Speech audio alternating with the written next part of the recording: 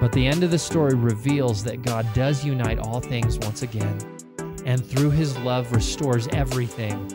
And we will get back on track to his original plan, and there is no way to fathom how great, how wonderful, how powerful, and how exciting it's going to be when we are all made one again.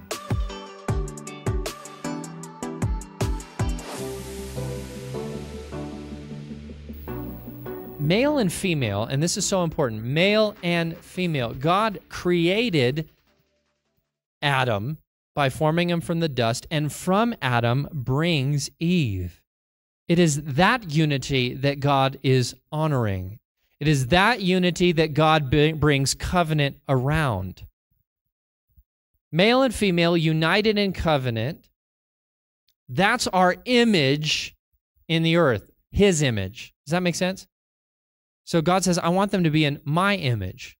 So when we are united in this covenant of marriage, we are the full completion of what God says is his image for the world. That also was part of the process of when he was creating everything to keep it all unified. But one terrible little thing gets involved and, like the atom bomb, blows it all up. Sin. And God says, I'm going to fix this whole thing, which brings us to this last portion. It's so important for you to get.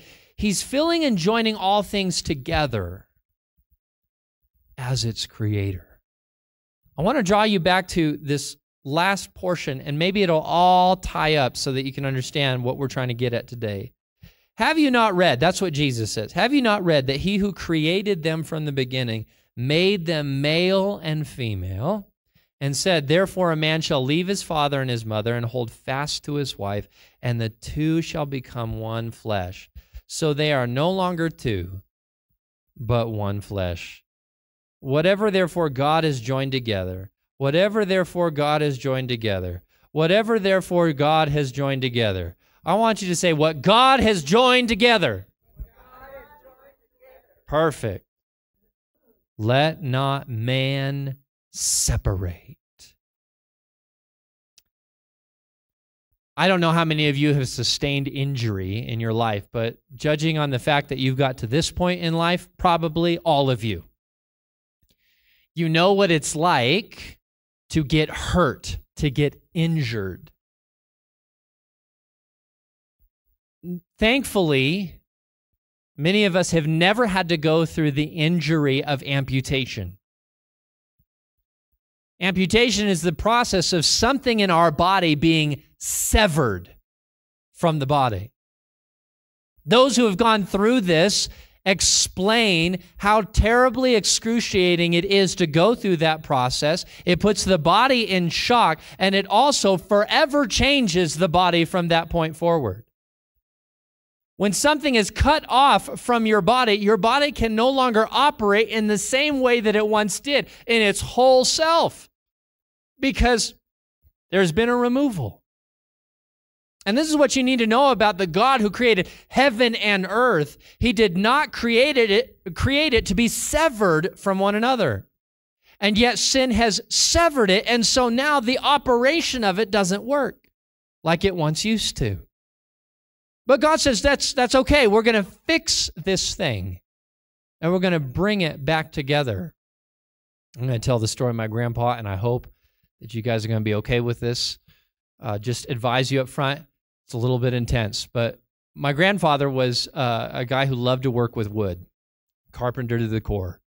Just loved it, loved it, loved it. In Oklahoma, he was always known as the guy to go to because he would just craft beautiful things. But that requires lots of good tools. And if there was one thing that would put a smile on my granddad's face, it was a brand new tool. Man, he loved it. He loved it. He would just create the most beautiful things with those tools. But those tools can not only be creative, they can be extremely dangerous. And one day, while crafting a piece of wood, he was using a saw. And his finger ran over the saw, and it severed his finger. Now, my granddad's solution to everything was just throw a hanky on it and get to the hospital.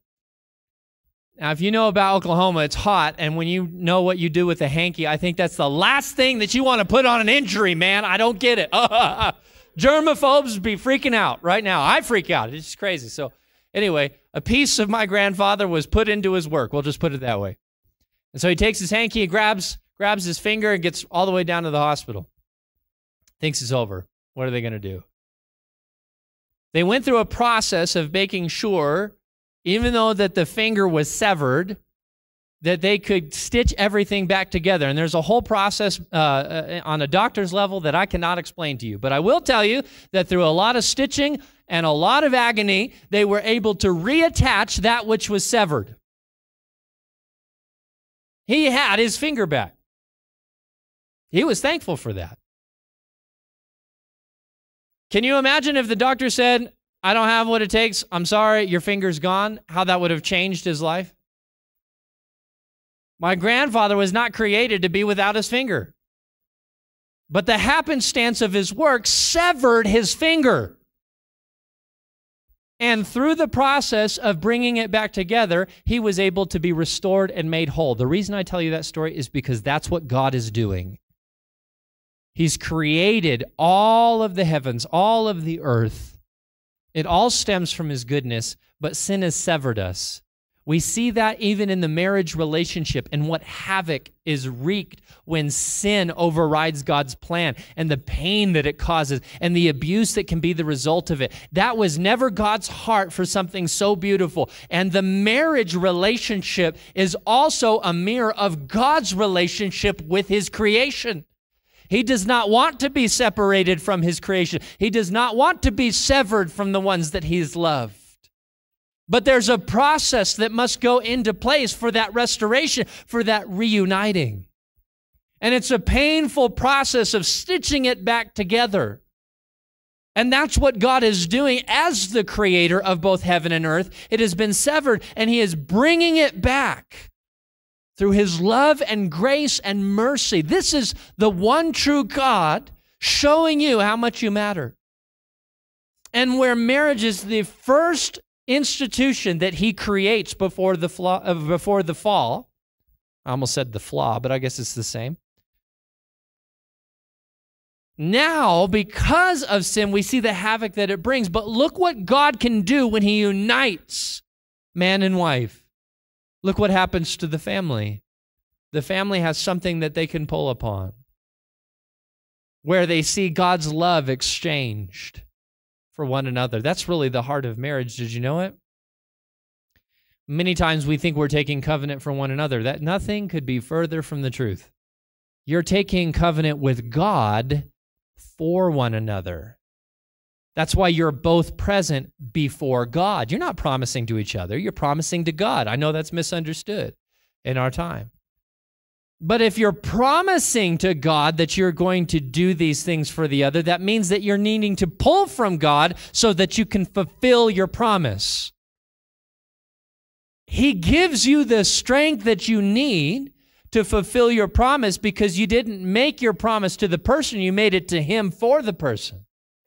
And so God aids you in that relationship because he becomes the source, that creative source, to allow that unity to exist.